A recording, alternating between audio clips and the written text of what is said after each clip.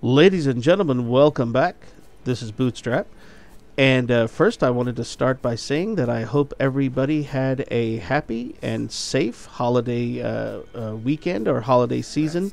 And I hope you and your family enjoyed each other's company and had a great time. And of course, if you don't celebrate the holidays, hope you had a great weekend, having a long weekend because of the holidays. But the reason for my video today was to, of course, everybody knows that there is a Steam Winter Sale going on, and for newer PC gamers, it can be a little bit overwhelming because there are thousands of choices, and it's really kind of easy. Oh, nice to spend a lot more money than you intended to, and even worse than that, end up with games that fill up your library that you just aren't going to end up playing because you bought them as an impulse buy. So I wanted to give you guys a couple of tips on maximizing the Steam sale and getting games that you're really going to enjoy. First things first, set up your Steam wallet and set your budget. Whatever that may be. I myself have bought 9 games here over the last few days, and I only spent $30. Now, obviously, some of these were older titles. Some of them were only a couple of years old, though, and I got them for as little as $5. And, of course, bought some indie games that were under $1, and some older Star Wars games that I hadn't gotten a chance to play because I just wasn't into PC gaming at the time.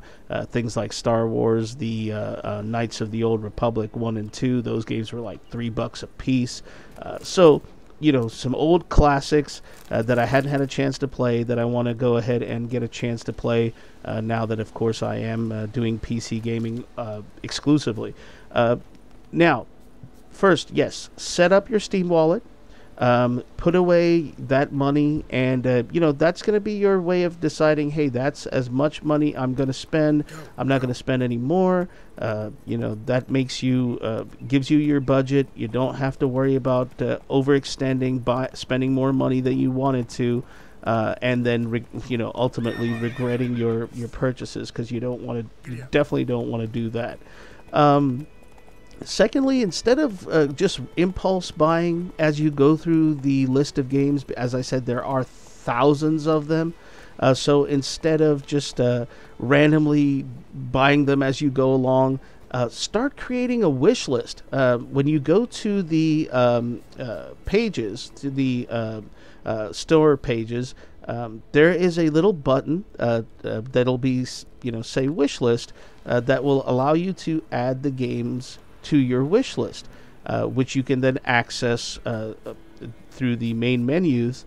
And the big advantage of that is instead of you randomly spending money on games and then not being sure if you want them or not, you'll actually be spending the money on games that you are certain that you want because they're on your wish list and you've prioritized them, so you can decide what games you do and do not need as you go through the list. And it really helps, certainly helps me in deciding what it is that I really want and which ones I can do without. Like I said, the priority is to buy games you're actually going to play. If you're not going to play them, they're not really going to do you much good. So it really does help to kind of do that because you get a good idea of what you want. You end up buying what you need and not what you don't need. So again, the main goal is buying games you're actually going to play. That's the whole point. But that's basically the biggest thing. I mean, it's really easy to end up spending a whole lot more money than you need to, and end up with games you're not going to end up playing, which really sucks because it's a double whammy. You spent your cash, and you didn't even get anything out of it. So, or at least you got something out of it, but it's not doing you any good if you're not playing it. So, definitely. Ooh, end of the world. Got to turn around.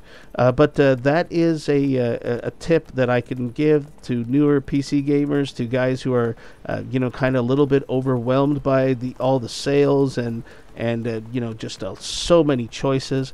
Of course, Steam did make it a little easier for folks, because now instead of worrying about flash sales and buying a game and then seeing it drop in price during the period of the sale, that doesn't happen anymore. Pretty much whatever price the game's at, that's the price you're going to pay for the game, regardless of when you buy it during the sale. So that's kind of good. You know, some people don't like it. Some people, I like it. I don't have to worry about buying a game and then kind of seeing that game go back on sale within a couple of days after I bought it.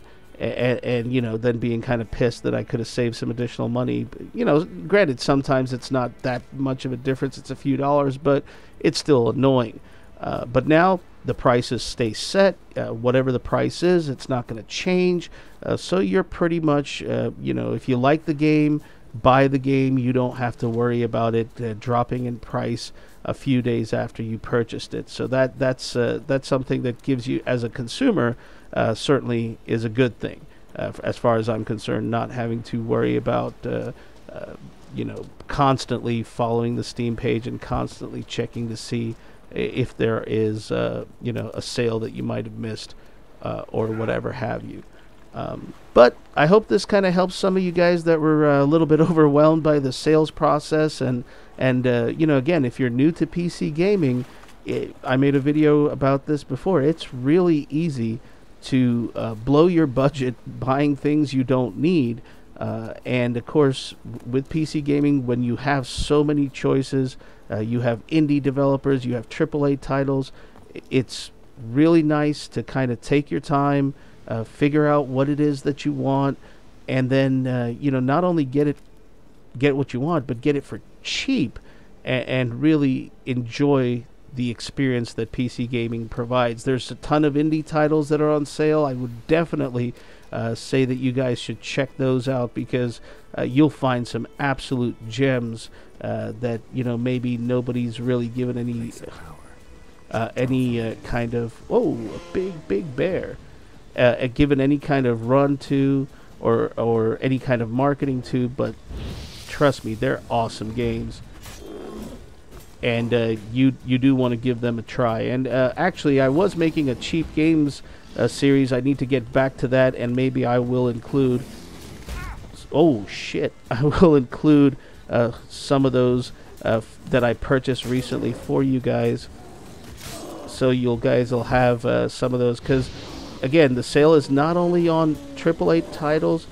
There's also a lot of really cool indie games that you guys should check out. Like I said, especially if you're new to PC gaming. Oh shit, this guy is kicking my ass. Yeah, if you guys are wondering, I am level 1 because I lost all my Witcher saves after an update, which, yeah, nice 30 hours lost there. But again, back to the focus of the video. So take advantage of the Steam sale, buy some great games, and don't blow your budget in the process, and you'll have yourself a good time. So hope this video helps some of you guys that were kind of you know, figuring out how to best attack the Steam sale and how to best you know, take advantage of some of the great deals that are out there on the game. So with that said, I'm going to hopefully murder this bear for you guys, or it will stomp my ass. We'll see what happens. Here we go. Here we go. Oh! And my sword's almost broken, and I'm almost dead. Let's see here.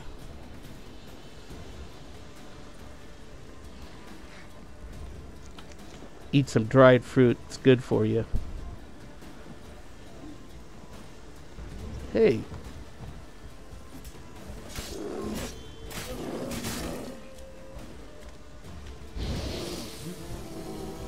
Almost, guys.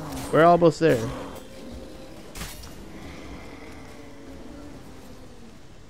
Haha! Alright, and nothing like some bear fat to end the video. Alright guys, hope you guys enjoyed the video. Take advantage of the Steam sale. Go ahead and get yourself some awesome games. And I hope everybody has a great new year as well. Bootstrap.